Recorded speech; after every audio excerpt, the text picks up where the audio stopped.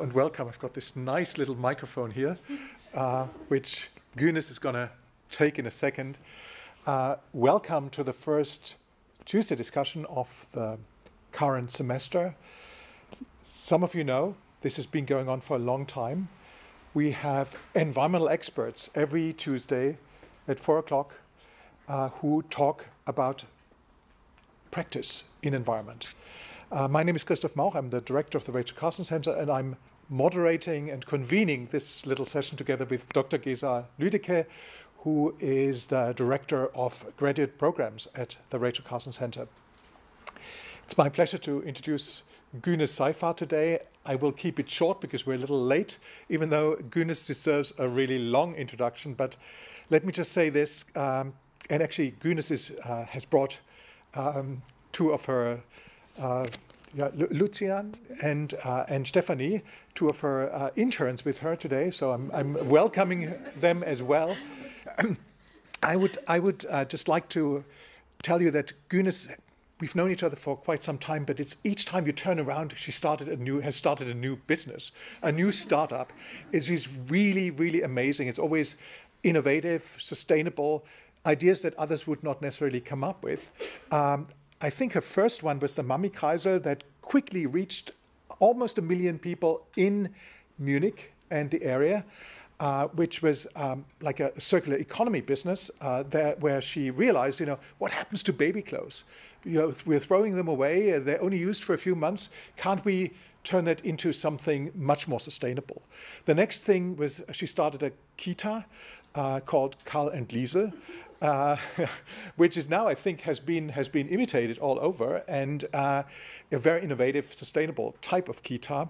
Maybe she talks about it, but today we invited her because of the most recent invention, and that's called the Community Kitchen here in Munich.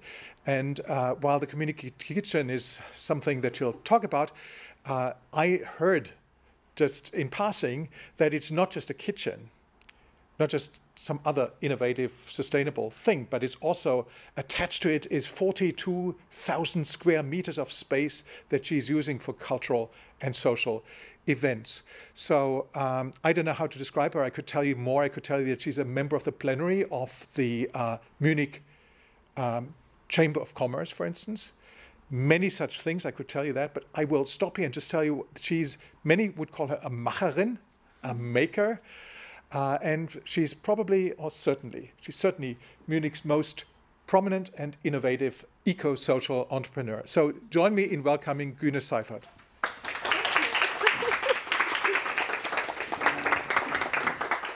Oh my God, now I just can't disappoint you. My name is Günes. Günes means sun in Turkish, so whenever you forget my name, you can just look it up in a Turkish dictionary. And today I will talk about the things that I love the most, finding solutions on all the problems we have. And I will talk a little bit. I know I don't have so much time, so sorry for pressing a little bit. I will talk about why I think that social and eco business models are the future business models in the world. And let's start with that, what the motivation behind social and eco entrepreneurship is. Usually business track revenue, profit, and ROI, return on investment. Sustainable businesses track that and more. And this is something to understand because usually the first, I would say, generation of social and eco entrepreneurs, they were always charity. It was always so cute what you're doing. You're doing something nice to the people. And perhaps you have the luck that you get a little bit of money to don't get bankrupt totally. But the modern generation of social and eco entrepreneurs, they understand, hey, this is what helps me to really get a spreading, to really make a sustainable business. Why is that happening? You perhaps all know the Maslow's pyramid about what you are, where you are. And now if you look at the society from a systemic level, I'm not talking perhaps about the countryside in Africa or Turkey or Germany, but if you look at the cities, people went above a little bit. So they don't have the problem about where do I live, what do I eat, but now they want more. They want to express themselves. This was how people worked in the early stages. This is how people work now. So if you really understand that conservative business models, what do? They have, on the employees level, increasing burnout, depression, a lot of money that you need to make a team building and assessments, training and whatever, building, development. And then on the customer side, you don't know, perhaps whenever you need support on a technical product, you will get frustrated because when it's not standard, you are lost in Zendesk in the support platforms where nobody talks to you. This happened to us in Neuperlach, where the community kitchen is, because this building was like solo for almost 1 year, and we didn't get any post, we didn't get any envelopes, nothing, no packages. And then we tried to get a response from the postal service, and we didn't reach it. And then I activated my network, and we talked to the CFO, and 2 days later, the problem was solved. But what can you do when you don't have the CFO in your network? Then you are just frustrated. And this is what happens. And then, second is, when I'm always building everything new, I need resources. And I have a shortage on resources. So I'm fighting with other producers about the same resources. What about I would use resources that are already in the economy? Circular economy. What about that? And it's about climate change. Yeah, we can talk about it and we can say no and deny it, it's not happening. But I have 3 kids. And for me, I have a responsibility to give. Yes, I will be dead one day, but until then, I want to have a fulfilling life, and I want the same for other generations too. So I think these are the problems that we see. And so what happens is, to solve this in a conservative business model, you have increasing costs, because employees want more money because you don't give a purpose. The customers want cheaper products because you don't give impact. And in the same thing, you need to have a lot of marketing spendings because you don't have stories to tell.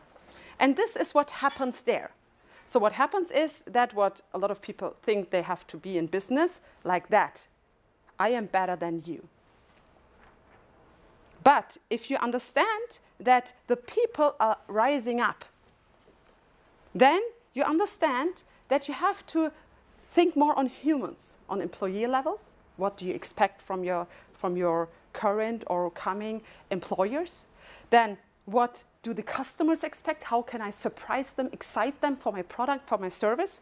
Then how can I use resources that are already in, like waste? Waste is like gold right now. You have so many of that. You can just use it and make something valuable out of that. And what about climate protection? Because then people understand that you have an impactful business and a purpose to give. And this all comes in the SDGs. I'm very sure you all know about that. So this is something where a lot of companies now understand, wake up and say, oh, SDGs, yeah, let's do poverty. And now we do some projects in poverty. We do some donations, and perhaps our workers go there and make some community days, and then we all feel good. And I think that's not enough. That's boring. That's really boring. I mean, I wake up and I want to have a fulfilling life. So these are my 3 kids. They are now a little bit older. But for me, it's always interesting to do things that I don't know yet. Because doing something that I know is boring. I want to learn something new. I want to make mistakes fast. I want to do all that as early as I can, because when I die tomorrow, then it's done. So no pressure, no. Carl and Liesel, what Christoph said, was the first project I did as an employee. It was the child care business. I didn't know anything. I was just pregnant, and that's it. So I started with asking questions. I went everywhere in Munich and asked, like, I would like to do, I'm MBA. I don't know any pedagogic things. Please help me. And people helped me, but I always had more questions after asking than before. And that was really hard. After 4 months, all the answers fell in place. I understood the business. And now over 100 kids are taken care every day there. We are taking care of kids from year 1 till 10. And I am a consultant of kids' businesses. So I did that, what I did as a solution for my personal life, now it's a part of my business. Then you're never getting big alone. So at Mommy Cries, it was the same. Having all the stuff that your kids outgrow, that are pre-loved, and you don't know where to do them, where to put them. I thought about, okay, what can I do? I made a joint venture with Kleiderkreisel. Now both is named Vinted. And in 4 years, we had really 960,000 members German-wide. And I couldn't never have done that because I had in 4 years 50,000 euros marketing spend. That's like nothing for an IT platform German-wide. But what did I do? I founded Akita, a childcare place. So that was the story to go. All the press media loved the story. I was so bored to telling it over and over again. But so we could get into all the media without paying anything for that. And the second is I did relationship building. So that means I get in touch with small influencers, really small, nobody knew them. Now they are one of the biggest ones, like Hauptstadt Multiblog or others. We are real friends. And we supported each other and grew together. And third, I invested in the community. For me, the satisfaction of the community, of the people, was always the most important. So giving the best service I can, sleeping less, thinking new, that was what gave me the fulfilling, yeah. Then, my middle one, I supported for 2 years the Astronautin. The first German woman that wants to go to space. Why? 11 men were in space from Germany, no women yet. If you ask the ESA, they said, hey, there was Italian women in the space. Yeah, great. But where are the role models for our kids? Which women can say she wants to be Bundeskanzlerin? Every. But which girl can say she wants to be astronaut? No one, because there is no role model. And it was important for us to bring it into the media. We did that. We did a lot of events. Inza and Susanna here is from Munich. They did a lot of trainings. I learned a lot about space and the next trend in space. And the most important thing is, what we invested was time. And what we got was publications in all relevant big medias. 100 million, euros in press media. That means we didn't pay anything, but we knew how to tell the stories so people get excited, and they wrote for free. So again, if you have a story to tell because you make an impact and you give a purpose, then you save this money and get this value. And this is my next project. This is now the smallest one. And this is my current thing. I started to be a food saver 9 years ago. I started as a private person. I just heard about it. It was exciting. It was like, wow, forbidden perhaps. It was not, but I didn't know that at that point. And in 2017, we founded the Food Sharing Munich Foundation. In 2019, we did this food truck campaign with Mrs. Kaniba from the Bavarian in Nutrition and Agriculture Ministry. She founded our whole campaign for 5 days. We were on 5 places, giving out 2,500 meals for free to show that the banana can be brown outside, but is well done inside. Because if you put that in a banana cake, nobody asked for what was outside. And this was the idea behind, not giving those things in raw, but processing them and making delicious meals, and people loved it. We were in all media that you could expect. Why we did that was that food waste is a real problem. Food waste is, I don't know if you know the site, but please check it out. It's the Eco Bible, or the Bible for every eco-entrepreneur, drawdown.org, because there they have 200 scientists has found the 100 most effective climate actions. And food rescue, or better, food waste reduction, is the 3rd most powerful climate action. If you have, I guess it was the 2.0 degree, or on 1.5, the most effective. So if you do food saving, you're world saving. And this is interesting. And what we did now is that we founded our community kitchen in Neuperlach.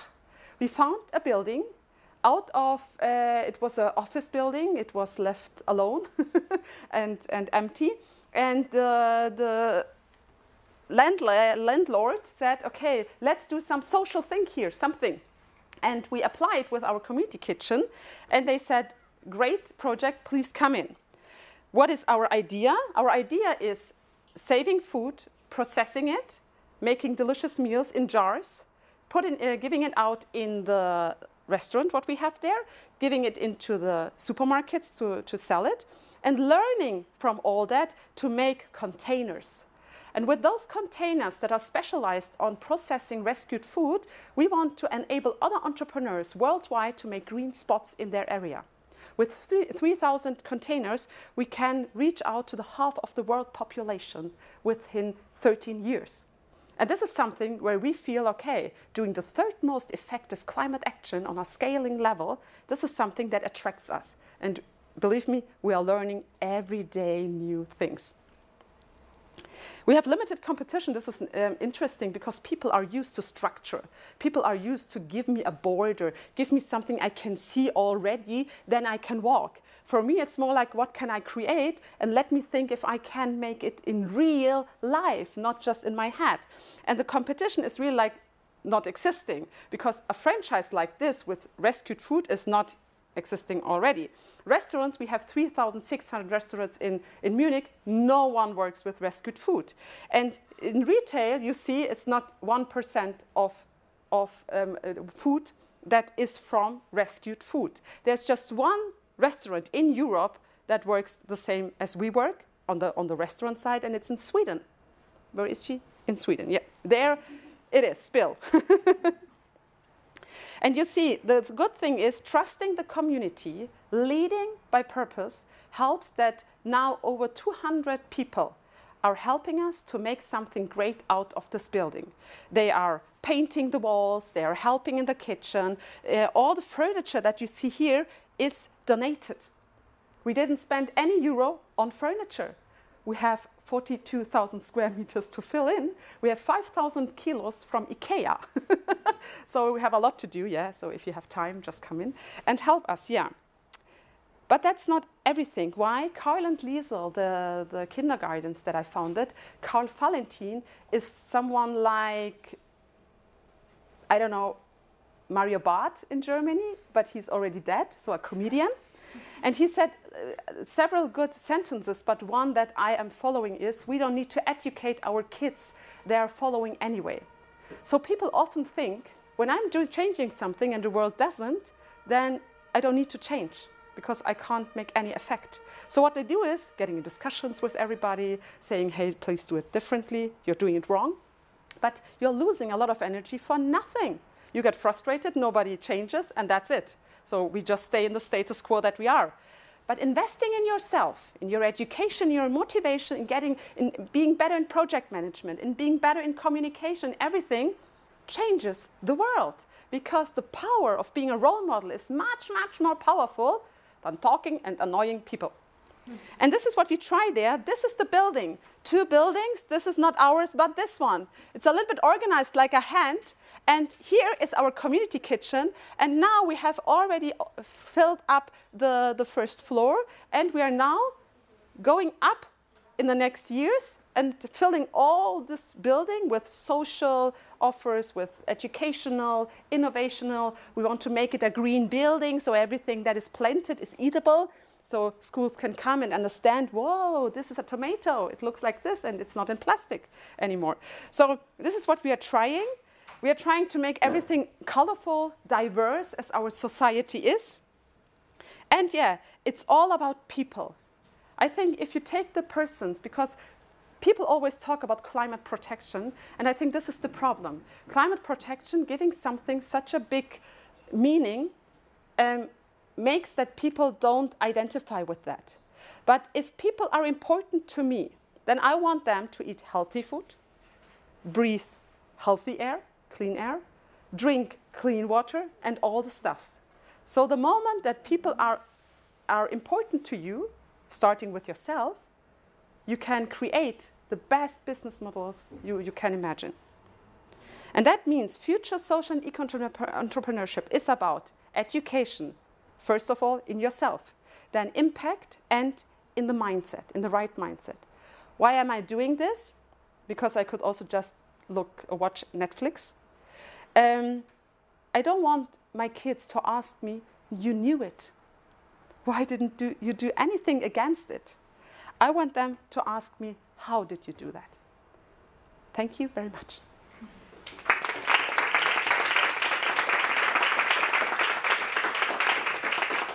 Show it.